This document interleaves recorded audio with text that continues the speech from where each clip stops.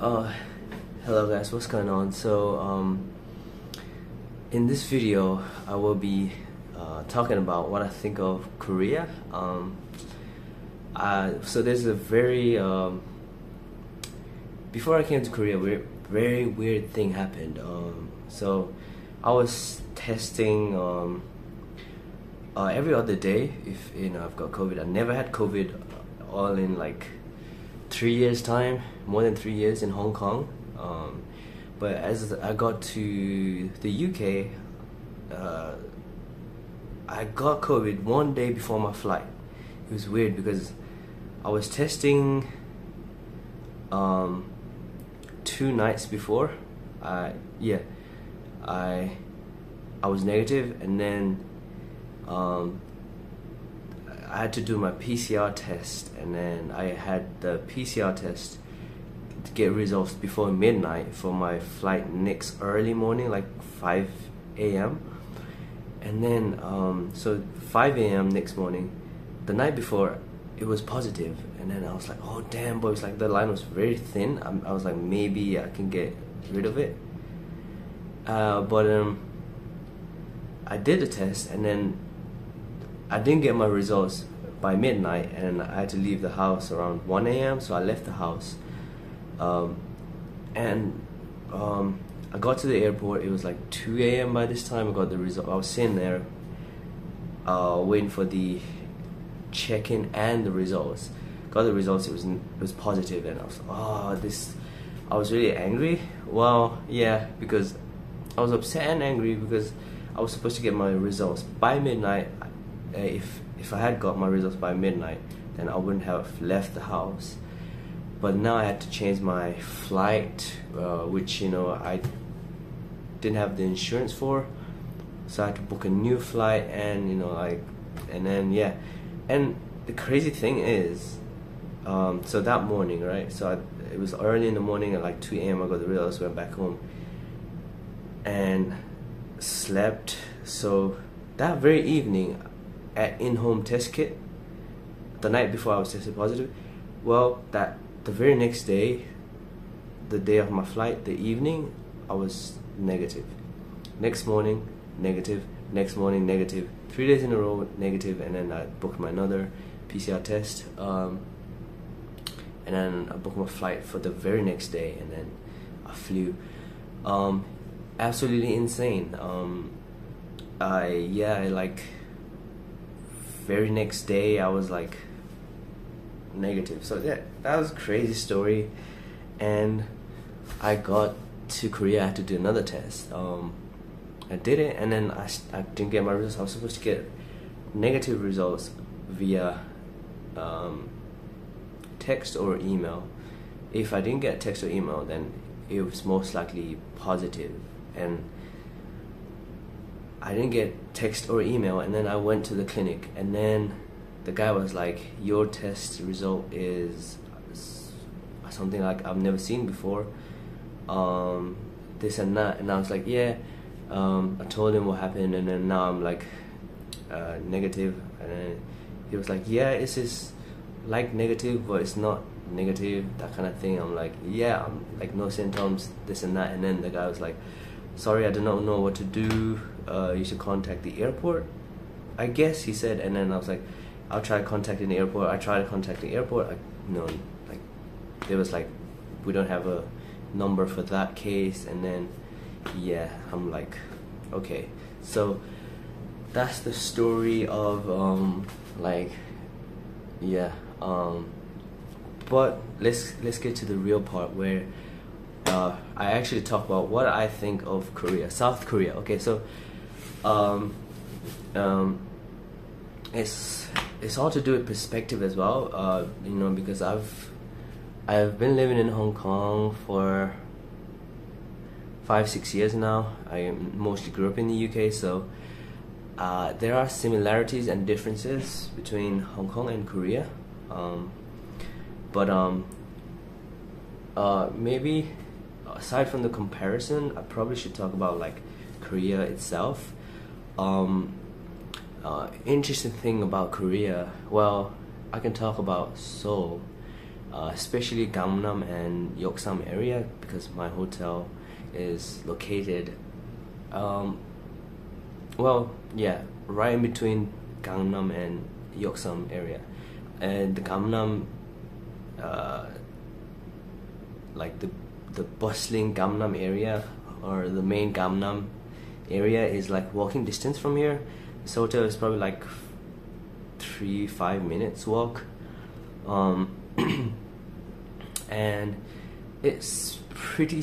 It's a city like it is. Yeah, it's definitely a city. People are well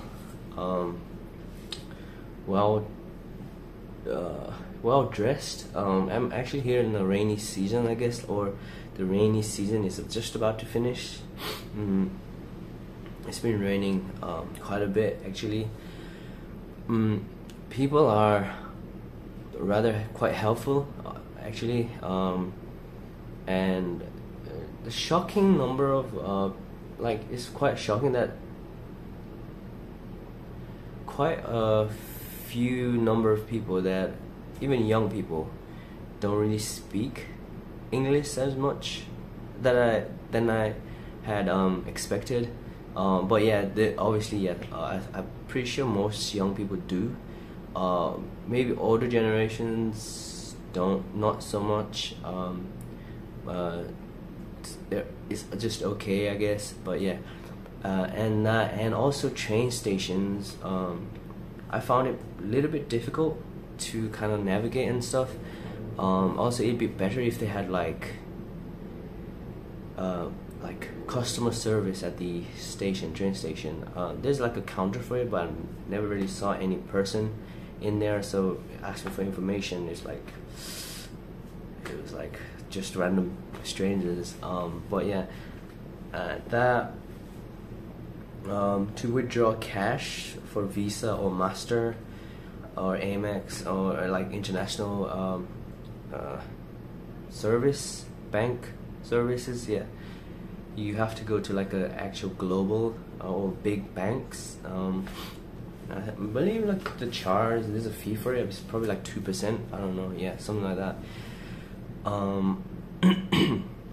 Almost every shops in Seoul, except Visa, Master, or like Amex, like all these international bank credit or debit cards. That's good. Uber taxi or the taxi are quite affordable compared to like UK and even Hong Kong. Yeah, quite handy. Bubble tea, like the coffee shops, are like also reasonable priced. It's pretty good.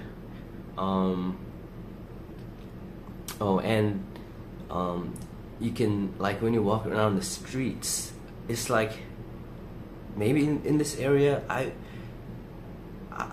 in my head, in my eyes, I believe I saw so far more girls with plastic surgery than not. So insane. It's actually quite insane.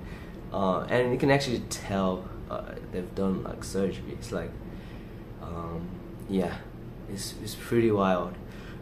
It's quite normal here. Yeah, yeah, you can actually tell, because like, it's like the nose and the eyes and the cheeks. That, and also people are quite in good shape in Seoul. And yeah, what else? Oh yeah, weird thing is that like I speak to people in like English, and then even though some people, they speak English, they keep talking to me in like Korean, which was weird. I guess not too weird, because yeah, I don't know, they're probably used to thinking like most people in Seoul are like Koreans or whatnot. But yeah, that and it's pretty self-sufficient. It's like, I think like thing about like Korea is like Korea don't rely on English or like Western or English, I guess, because even like remote controllers or like TV or like international like hotels, let's say, are mostly in Korean. Even like a lot of restaurants and coffee shops in Seoul does not have English like menu. Yeah, that's pretty insane. Food, of course, is very nice. There's a lot of restaurants and cafes. Yeah, I'm actually here for. All the events and parties are finished now for the Korea Blockchain Week, and yeah, met a lot of people from like blockchain, Web3, crypto community. Yeah, it's pretty good. Yeah, it was actually really good. The events and the parties, good music. Yeah. So far I've been to the Seoul. I went to the Seoul Tower, and yeah, it was okay, I guess. It was an experience. All in all, I guess I probably need more time because I'm here for like not even like 3 weeks now.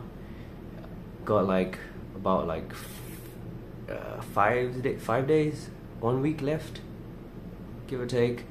And yeah, I will definitely be posting some videos and pictures of Seoul, Korea, and I'll be definitely coming back for sure. It's just like I just got like a like tiny sip of a plate or a cup, just like a sip of Korea, or even just Seoul. Yeah, explore. Yeah, I think I've explored like gangnam area, and also yeoksam, definitely. I know the areas around yeoksam and gangnam now, and also Apgujeong. What's that? The shopping area and bars area. I forgot what it's called. Apgujeong, something like that. Yeah. Yeah. Did some few shopping as well. Got a nice hat. And yeah. So yeah, I guess this is it for now. If there's more, I'll be adding on to the video. So yeah, stay tuned. And